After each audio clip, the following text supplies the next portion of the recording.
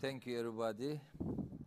Hi from Istanbul, more greener, and we feel that the best city in the world. We are recently experiencing serious consequences of climate change, both in our country and in Istanbul, also in the world. When we were young, it was impossible to walk on the streets without wearing a pullover or coat in November. Now we can even wear t-shirts or shirts like summer. Each year we are witnessing sudden rainfall in summer. This year in August, we lost, unfortunately, 82 fellow citizens due to floods caused by sudden rainfall in western Black Sea. Because of the temperature increase in summer months due to climate change, the whole Aegean and Mediterranean region in our country experienced wildfires. We could not put out these fires for several weeks. We lost our people, forests, our other living beings, and areas. Most Mediterranean countries experienced the same bitter event. Drought and aridity affect Istanbul and Turkey to a more serious extent each day.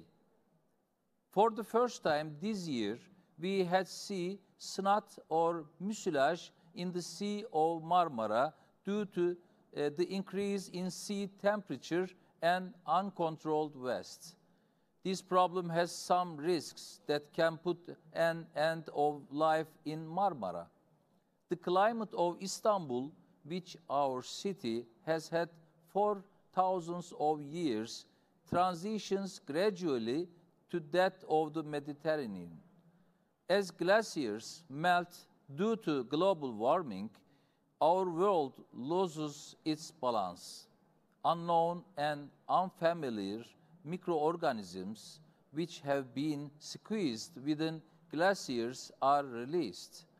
All these problems show us the importance of the work of local administrations to control global warming. As everyone can agree today, urban action plans focused on climate change in our cities, hosting 68% of the world's population, are crucial. This percentage is about 75% in our country. Most important and urgent than anything else is governing our cities with a greener, more just and equitable perspective of the future. When we took power in 2019, we gave a promise to 16 million Istanbulites.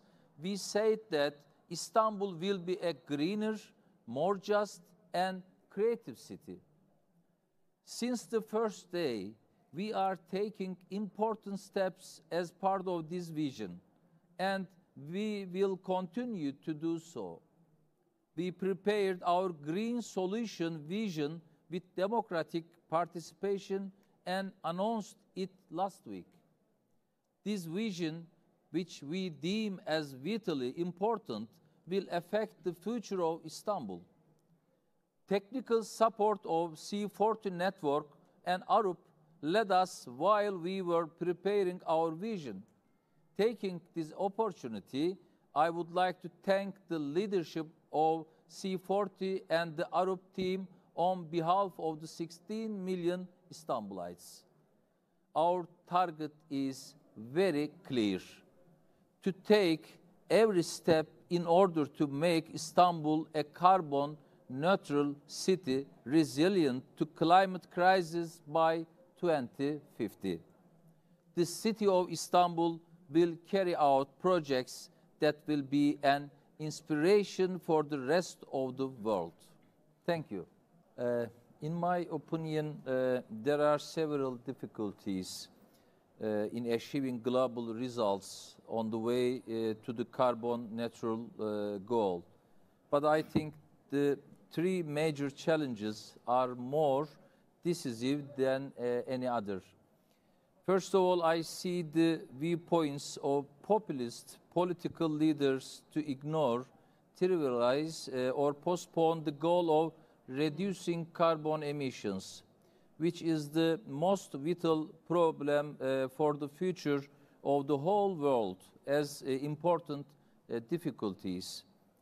Secondly, I see the lack or weakness of the public will to enable established industrial institutions in developed countries of the world, or those that apply aggressive development policies to take swift action for change. And finally, I think funding is crucial for this information to be put into practice. I accept the strategic value in global success of defining the funds on a global scale and sharing them fairly with developing countries, such as the long-term budget defined by EU for a greener, more digital, and more resilient Europe goal.